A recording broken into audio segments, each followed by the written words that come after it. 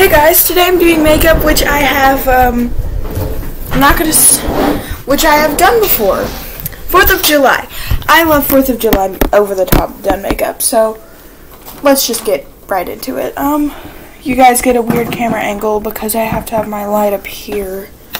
So we have this Cara Duo eyeshadow palette, and I'm just grabbing the red.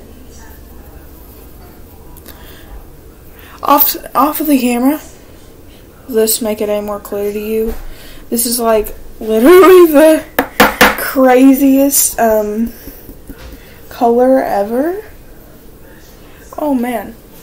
And if I mess up, it's okay. I have my wipes right next to me, which I did mess up. So we're gonna try and fix that.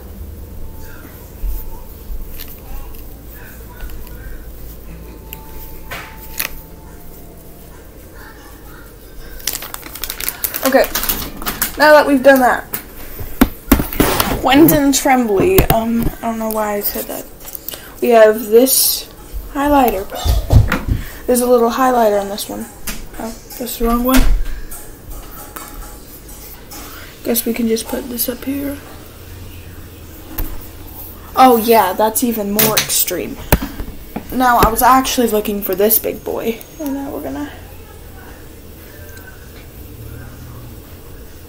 Fun fact, we actually had face paint because I wanted to do this one thing for Star Wars Day. And I wanted to do it, so I did it. And I'm pretty sure, and that's where I got like face paint. And I did face paint for 4th of July instead of tacky makeup, but things change. I have so much tacky 4th of July stuff, you wouldn't believe me.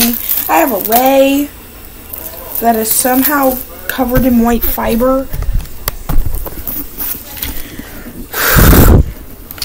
Okay, this lei is garbage. We literally bought it like 5 days ago. What the heck, bruh? So yeah. Happy 4th of July, everyone, and feel free to use this makeup because it's exactly what I want for 4th of July. Yeah, I'm a little over the top. See you guys later. Bye.